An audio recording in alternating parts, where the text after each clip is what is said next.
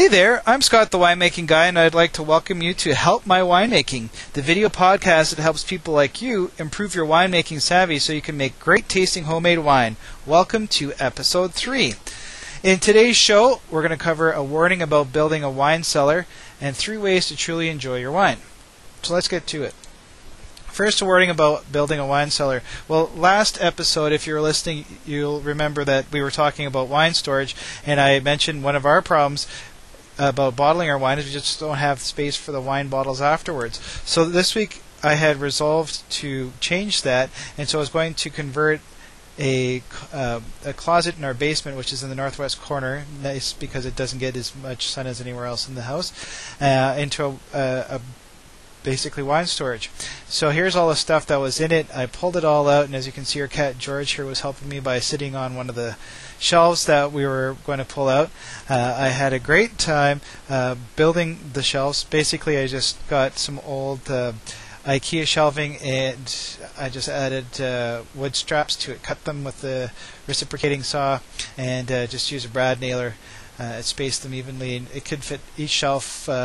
Fits about 8 bottles, and there's 14 shelves, so over 100 bottles that it would hold, and fits nicely into the closet. Now, disaster. Our closet had a musty smell, so we brought in a bathroom guy because we were convinced that our shower, which was right beside it, was leaking, and he took a look at the mold spot that we had in the wall, took a hammer to it, and lo and behold, it's leaking.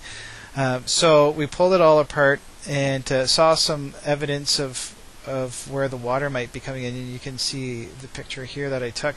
And then, as luck would have it, we had a big storm the same night, and so I ran downstairs and watched water pouring in through this old rusted plug-in in the corner.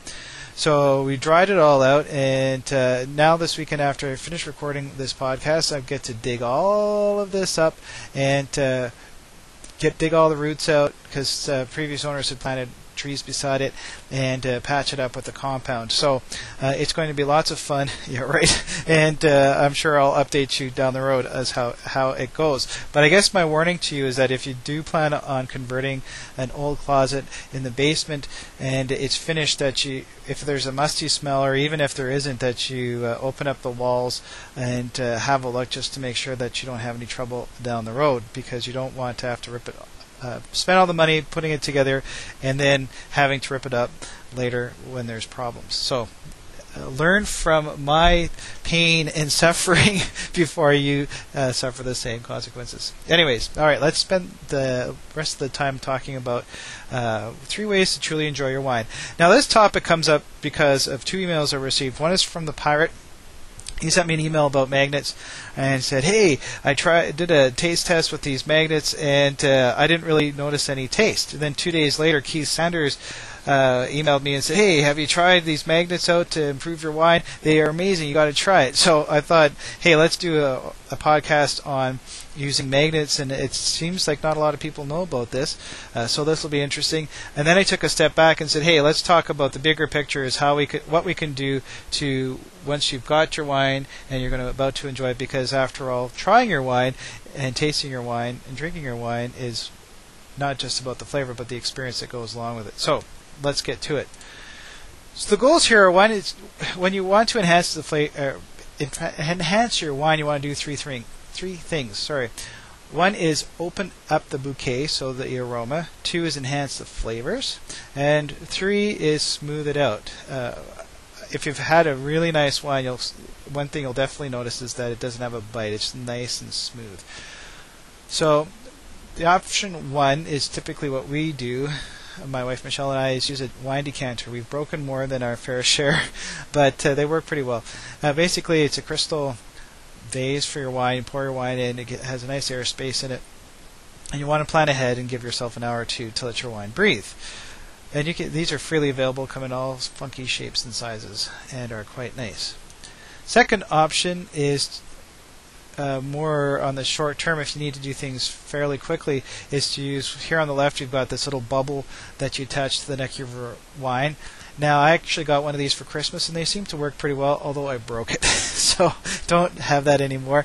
I've also seen people use these stainless steel, or I think they also come in glass, funnels where you can also stick a filter on top that'll catch any sediment that you have in the bottle, and then they just come out these holes here. You can also use this with a decanter as well, so that works pretty well.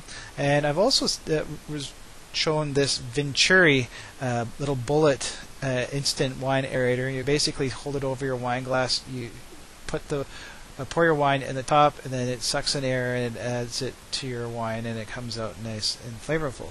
Haven't got one, but I definitely will have to try it because it does look interesting. Another wine aerating system is using stemware, and Aish breathable glass has come up with this crystal stemware that you pour your wine into, and each glass relates to the type of wine you have, and within 2 to 4 minutes it aerates your wine. Whether that works or not, I'm not quite sure, and I also read somewhere that Riedel glasses are suing them, so we'll see how long they're around for. And of course the third option are wine magnets. And so here are 3 options. One is BevMaster on the left, in the middle is the Wine Clip, and third is the Perfect Sommelier, which is basically a coaster that you stick your bottle on. So how do they work? And now Mark Fletcher, thank you for sending me this. The Wine Clip uses powerful magnets and helps break down large astringent tannins and helps accelerate aeration, resulting in a softer, smoother, more balanced taste.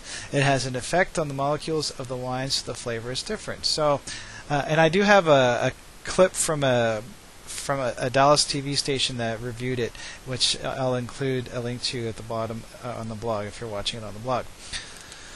Now, Patrick Farrell from BevWizard says, my initial theory was that the magnetic field and the oxygen were causing the tannins to enlarge and become softer. And you can see this diagram here at the top of the BevWizard. The tannins are hard and small, and then pass the magnet and they come out softer because they're larger.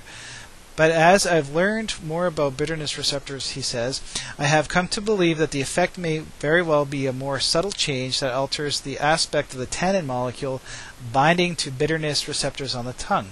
So he's basically saying that it's more how it just changes how it tastes on your tongue. He also goes on to, he does a study that's quite interesting, and he draws some conclusions. Here they are. One is the devices decrease the bitterness and astringency of both wood and grape tannins. 2, the devices decrease weedy and vegetal notes. 3, it doesn't help well-balanced aged wines. In fact, he says it might even negatively impact them. 4, should help recently released reds and oaked wines. So he says it works better with younger wines.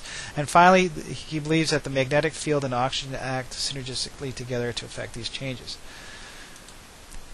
Now, I purposely try to keep away from all the technical stuff because it can get rather technical, but if you're interested in learning more about what Patrick Farrell says with this study, then go to winebusiness.com and search Wine Magnets Fact or Fiction. And thank you, Wayne Romanowski, who passed that article on to me. It was very interesting, and it in fact also talks about the differences between the different magnets and some of the other options that I've talked about to fully enhancing the flavor of your wine. So definitely worth reading. I'll also include links to everything on my blog for this episode, so you'll have those, including a link to this wine article in Wine Business Magazine. Now, here's a thought that when I asked people about have they used magnets before, that was cute and I wanted to include.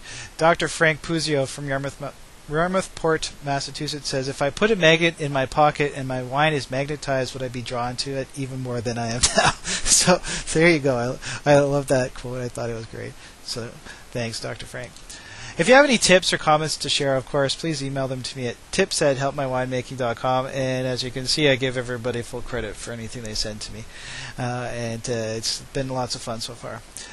So that's all the time we have for this week. I hope you learned something new for sure, and thanks for taking the time to listen. To get more winemaking tips, of course, I invite you to find me on Twitter and Facebook, where my profile name is Winemaking Guy. On Facebook, my page is fbook.me/winemaking-guy, and of course, my blog is thewinemaking-guy.com. And if you haven't signed up for my free 5-part winemaking course already, I encourage you to do so, and subscribe to podcasts on iTunes as well. Thanks for taking the time. Talk to you later. Bye for now.